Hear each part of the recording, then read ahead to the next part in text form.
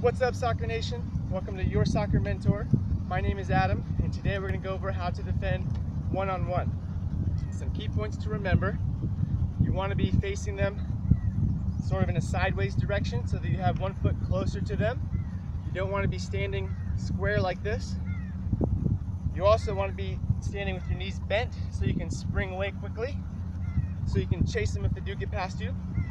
And the third thing to remember is you want to force them one direction or the other. Okay, so this drill is set up so it's easy for the defender to steal the ball. It's very, very narrow. And as they're dribbling at you, force them closer and closer to the edge. Just kick the ball out. So it should look something like this.